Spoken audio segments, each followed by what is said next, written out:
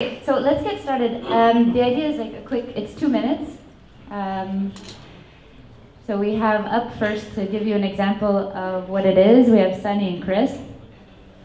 Basically, they have 2 minutes to go back and forth on a topic, and one takes the side of the affirmative and one takes the side of a negative. And then we'll ask the audience which you agree with. Who won the debate? Okay? So the first question is? So the first question is, will the Cosmos Hub's proof-of-stake consensus be decentralized enough? You should explain what side you're taking. Yes, so to clarify, Sunny and I are representing different sides of this debate to give you some perspective on what we think are the best arguments. They may not necessarily be our personal opinions or the opinions of the company. Cosmos Hub proof-of-stake consensus is the first BFT proof-of-stake consensus that is ever launched into the wild. It is necessarily experimental. But when constructing that consensus and that state machine algorithm to allocate stake between validators and delegators, we have put in many ways for the system to adapt to an unpredictable external world. All we can do is write an internal system. We can write in logic and code to govern how validators vote, to govern who gets what kind of voting power, to govern who can delegate, and to govern when they can change the delegation.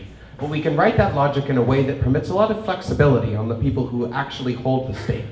The stakeholders of the system can act in its best interests, understanding the world outside in a way that we can never predict when designing it. So that's why we've built in a lot of different controls, a lot of levers that stakeholders can tweak to adjust the parameters of the system according to what they see happening. They can redelegate to different validators.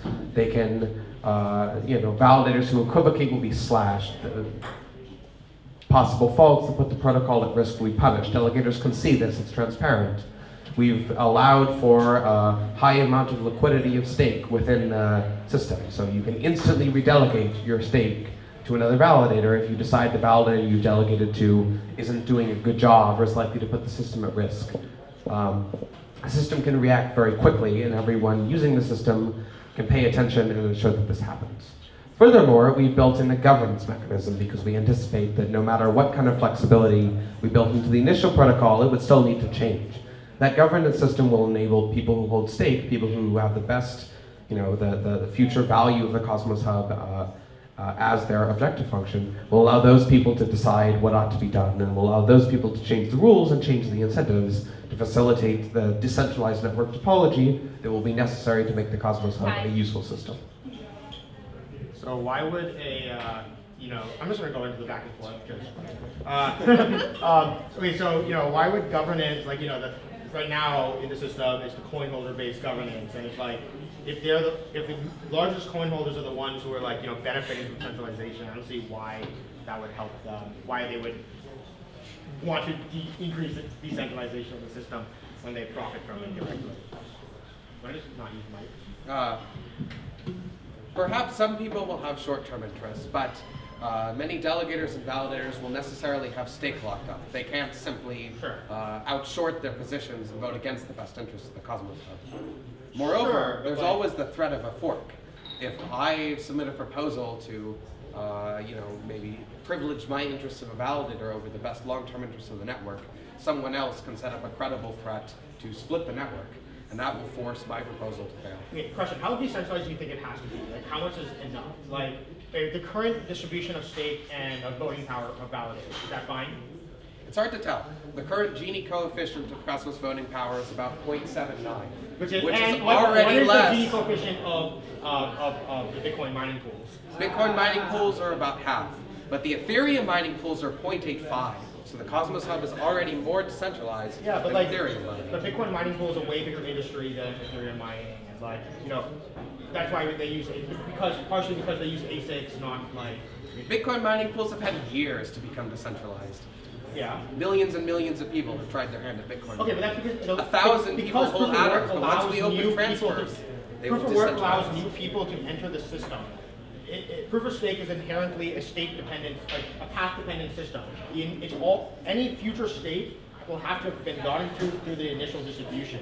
What evidence do you have that the current atom holders the large whales are actually going to exit their positions and like help decentralize the network. The problem right now isn't like, we can't solve it with tiny little things like, making it easier for redelegation or whatnot. Because currently the largest atom holders, like, Polychain, Nokia, etc., most of their stake is from self-bonds.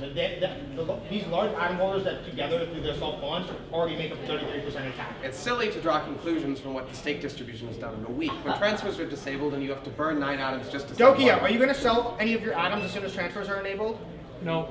Okay. Nokia is an exceptional They're the case. second largest atom holder. Did you see? Nokia sends pictures every morning on Twitter with eggs baked in the shape of atoms. That devotion is admirable, but it's not necessarily representative of the rational interests of all the stakeholders. Okay, you think Polychain is going to sell? Absolutely. Okay, No. let's see. He's scripting on himself. What? He's scripting. Who? And even if they don't, this is why we've built other controls in the system. This is why the community fund receives 2% of inflation and fees and can be directed by How does that validators. help? Because the stakeholders of the network, who are not just the validators, the delegators who want Cosmos to be valuable in the long term, can elect to make it easier for new people to join.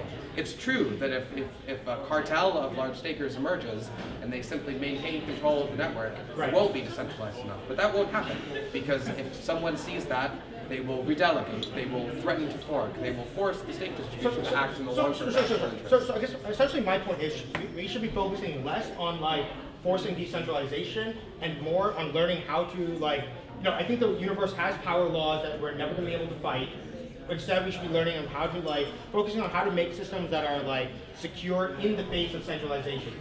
If you have a cartel of 3 validators, how do we make it so they should distrust each other and make it so it's hard for them to cartelize? How do we make it so it's extremely unprofitable for even a large whale to create a single validator with as much stake as possible? So I think we got to focus in the mindset of we accept centralization is the reality of the world, and instead we have to learn how to put checks and balances in the system rather than trying to force the decentralization of the state distribution. You give up too early. Power laws are not a fundamental property of physics. Last I checked, they're not part of the standard model, they're part of quantum field theory.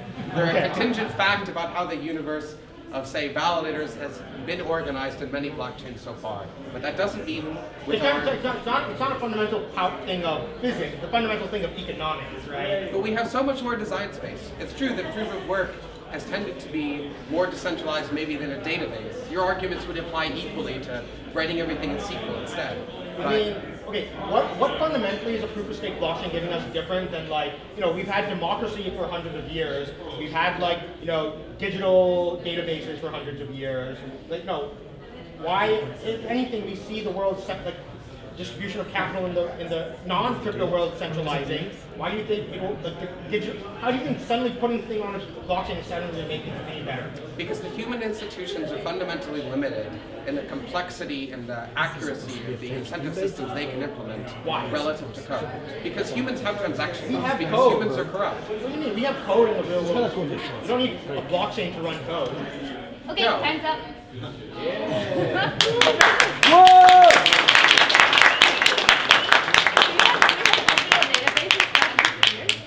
No, I said we had democracy for hundreds of years. Okay. And I thought you said that.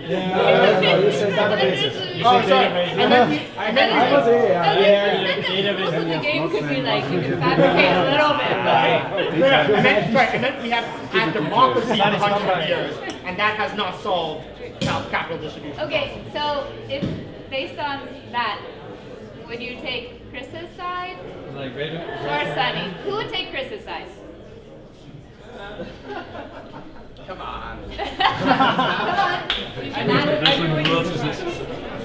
Who would take Sunny? Yeah! Okay. We don't have to keep going if we want to do the champagne and cake, but if we want to keep going, we can.